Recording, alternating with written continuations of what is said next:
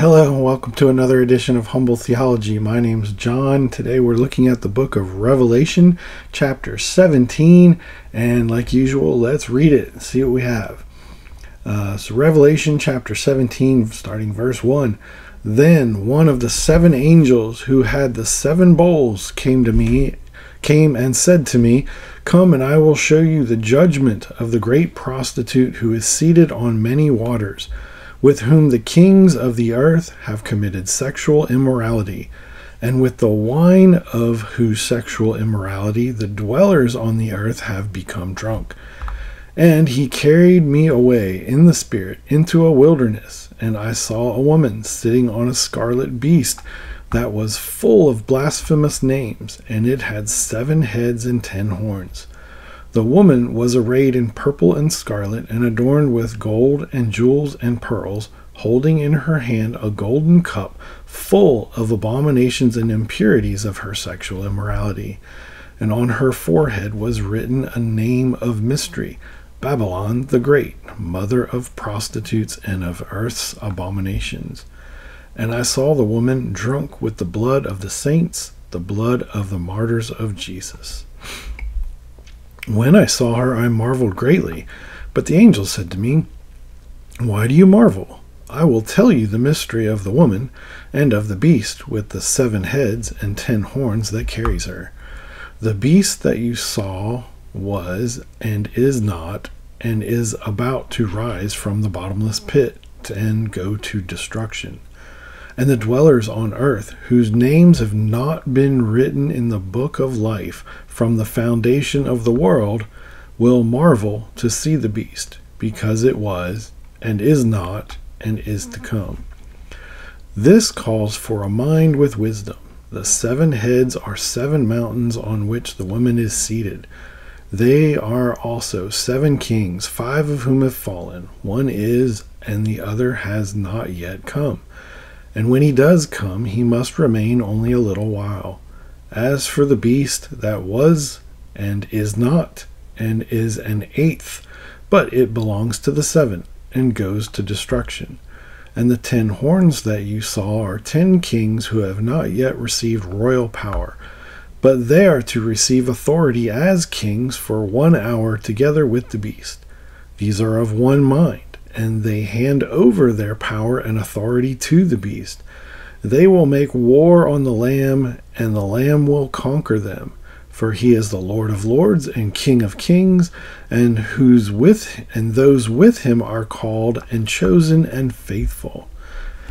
And the angel said to me, The waters that you saw where the prostitute is seated are peoples and multitudes of nations and languages. And the 10 horns that you saw, they and the beast will hate the prostitute. They will make her desolate and naked, and devour her flesh, and burn her up with fire. For God has put it into their hearts to carry out his purpose by being of one mind, and handing over their royal power to the beast, until the words of God are fulfilled.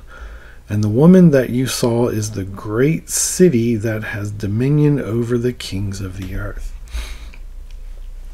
So Revelation 17, a quick commentary then on that. In 1 through 6, basically we have all this symbolism and metaphors and synonyms for evil. This great prostitute or false prophet being depicted in this kind of 6th vision of destruction. And I say that because at the end of the day, it says, well, they make war on the Lamb and basically on God's people, but the Lord of Lords and King of Kings conquers them. So again, another loss, another view of the loss for Satan, his end, the end of his reign and things of him. It echoes of when we talk about God and we say him who was and is to come. Well, here in these passages, we have Satan trying to be a tweak of that, as it talks about the beast from the bottomless pit being described as that was, is not, and is to come. So it's kind of like a reflection or a reverse of the terminology. It's a picture of satanic stuff in all ages. We always see these types of things where governments basically collude, you could say, with satanic forces and push their agendas. That's always being pushed against Christianity, against the church. You may go to work, school, whatever, and you think, well, everything's just the way it is, and there's sort of a neutrality to things in the world. But it's not. It's spiritual warfare all day, every day. Satan trying to get his one-up on God all the time, and God and his church surviving age after age, abiding by these warnings.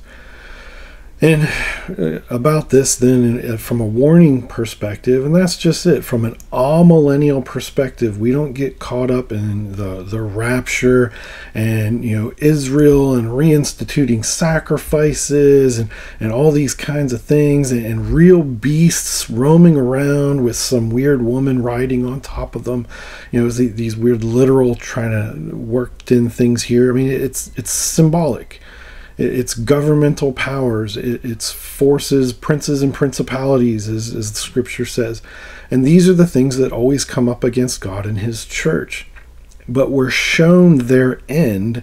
So like we've been saying, for the 7 churches in the first 3 chapters of Revelation, it's a warning. Don't compromise with evil. Don't get caught up in it in any way, shape, or form, especially in false teaching and immorality. Why? Because there's an end to those things. Don't get caught up in their end.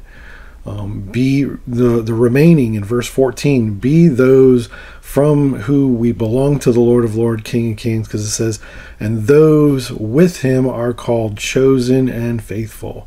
The church are the chosen people of God. They have been so since the beginning of the world. We heard that in the beginning verses here. In verse 8, the beast from the bottomless pit goes up to the destruction, and yet within this picture it says, and the dwellers on earth, whose names have not been written in the book of life from the foundation of the world, will marvel to see it. So the world, the lost, they marvel at satanic things. The powers and swayed by money and corruption and immorality and all that kind of stuff. They love it. They go after it all the time. It's what they want. It's what they think fills their soul and their time and purpose and being. But it's not. And God has left them in their sin. They are not in the Lamb's book of life. And so that's their end. And so the warning for the church is kind of like through all of Scripture. Stop compromising with the world. Stop playing footsie with the world and getting caught up in the things, because their end, their road is leading them to destruction. Ours is supposed to be learning and leading to our life with Christ, our unity with God. And in that, our sanctification, we should be becoming more God-like all the time, pushing off the world. As the hymn says, the things of earth will grow strangely dim in the light of his glory and grace. So that's it. It's a short summary here of what's going on. I mean, again, there's a lot of books out there that'll try to go into from a dispensational perspective. The 10 horns are this, and the 7 this, and this, and they try to match up all these things from the Bible to like the newspaper and people in power or nations and things like that. But Scripture doesn't warrant us doing that. It's telling us clearly a warning. You read Scripture for who's doing what are they saying, what happens to them. And so in that stream of thought, we have evil running amok, but yet as much as they try to go against God, against Jesus, the Lamb, he ends up conquering them. And that's what we're supposed to see in every age. We're not supposed to be sitting around twiddling our thumbs going, is this the end? Is this the end? Is it our age now? Because everybody's thought that, from Christian persecution ages of the Middle Ages, World War I, World War II. Yeah, maybe we're facing World War III. But will we come out of it? Well, probably somebody will, and they'll be left with, Christ didn't come back. Well, now what? Well, now you still abide by these warnings. Whenever you see corruption, whenever you see evil, not only are you to flee from it, but you're to understand their destruction And like I said, as a warning sign, avoid those things. Know that their end is certain. Know that their end is wrapped up in God's justice being fulfilled in them. And that's it. It's a short commentary. Again, we don't get wrapped up in all the political stuff from the newspaper, trying to tick and tie all those things out. That's dispensationalism from basically the early 1900s through its corruption of today's church. And that's what's out there.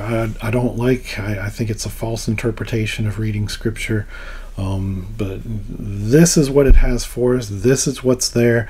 There's not a literal Babylon. There's not a literal prostitute type woman with tattoos on her head riding around drinking blood. I mean, it's all symbolic of the corruption that is currently in front of us.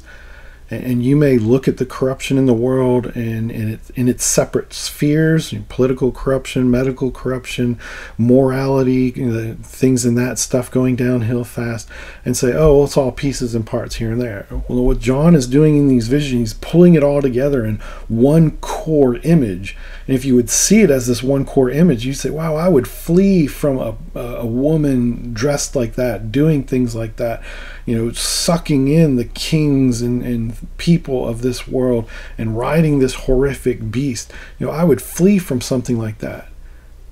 But we see it around us every day, cut into these little smaller pieces, so to say, and we don't do anything about it. That's the warning that Scripture is giving us. Go back and read the first 3 chapters, the warnings to those churches. It's the same thing. They're to avoid their compromising with the world, because the world's end is certain. We don't have to know this exact date, but just that its end is certain, and from that aspect we avoid it. That's it for this week. We'll look at chapter 18 next week. I hope you enjoy this. You can subscribe, like, share, ask questions, comment below, all that fun stuff, and we'll see you next time. God bless.